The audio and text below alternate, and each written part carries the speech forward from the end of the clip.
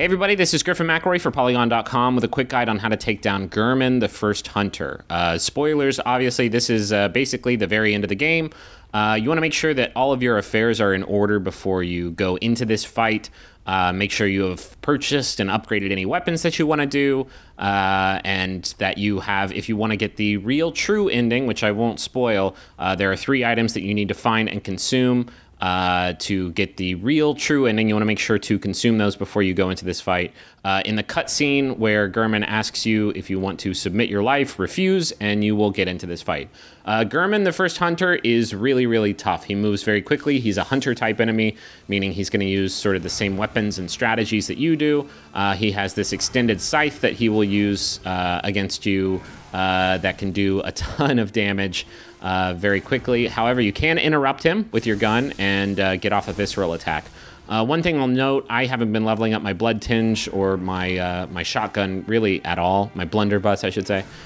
So I wasn't able to get a lot of visceral attacks off of him, but he is vulnerable to those. So if you've been going for a firearm heavy build, you may have much better luck than I did. And it is, I would say, by far the easiest way to take Gehrman down.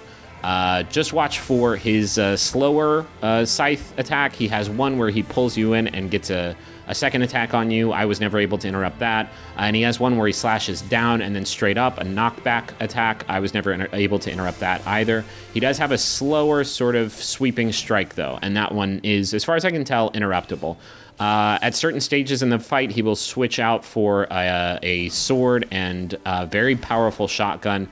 So very much like the Father Gascon fight, you want to make sure you're always able to counter that shotgun strike. Get close to him, close the gap, and hit him with whatever weapons you have. Again, the most reliable way of dealing damage to him is with visceral attacks. I had some pretty bad timing on my stagger attacks on him, and he actually managed to get an attack off on me as well, and that meant that I was knocked down and not able to get off the visceral attack. So you want to make sure to practice your timing on those, because I would say it's a pretty easy way to take him down. If you have a very heavy weapon like the Hunter's Axe, you can also try and charge that up, and if you time it right, you can knock him way back and knock him way down to the ground, and then close in for a combo after that. It's a pretty reliable way of doing damage, but I didn't have a very powerful heavy weapon like the Hunter's Axe that I had leveled up, so I went with this strategy instead. That was me missing the visceral attack because I took an attack right before. He moves really, really fast, so this is going to be a very dodge-heavy fight. When he is glowing like this, at this stage in the fight, you want to be careful because he's much harder to stagger and much harder to knock down. He won't be staggered by your regular attacks, meaning if you're doing a combo, you need to just get off a couple hits and then start dodging again because he will make you pay for it. A couple nasty things he does in this stage, he stands still for a while. You may think that's a really great opportunity to close in and get a bunch of damage up on him. Don't do that. Resist that urge as much as you can, because he's about to set off an AoE that will one-shot you. I was level 83 in this boss fight with a ton of points in vitality, and he can pretty much one-shot me with that AoE. So definitely want to be careful of that. Don't get greedy when you see him stand still. Just back up and avoid the AoE. One other thing he does is he jumps in the air. It took me a while to figure this out.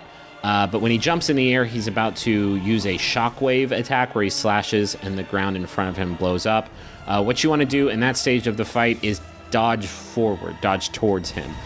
Because if you can get underneath him, the shockwave just won't hit you, and then when he lands, you'll be right next to him, and you can follow up with a combo of attacks. Make sure you come into this fight with full blood vials. I ran out of blood vials during this fight. I got very lucky in how quickly I was able to take him down. He can visceral attack you as well, and that does a ton of damage, so you definitely want to be very careful about that. Here's him. Oh, he almost had me. You definitely want to be careful of that. If you have a rune that boosts the number of blood vials, the communion rune, a powerful one of those, you want to make sure to maybe equip that before you go in, just so you can have a little bit of extra time to take him out. Yeah, Gehrman is a really hard fight, which is appropriate because he's one of the very last bosses in the game. But if you can master staggering him and getting off the visceral attacks, it's going to make this fight a whole lot easier. if you like me had some trouble doing the visceral attacks, just make sure you master sort of dodging around him and hitting him with combos as much as you can. Obviously, this is the end of the game, so you want to have a plus 10 weapon if you can to do as much damage as possible. But yeah, that's Gehrman, the first hunter. After beating him, it moves on immediately, if you have consumed the 3 items that you need, to the final boss of the game. If not, the game will end for you right here, but I'm going to cut it before it gets to that point. Thank you all for watching. One more boss guide video to go, and I hope this was helpful. Good luck.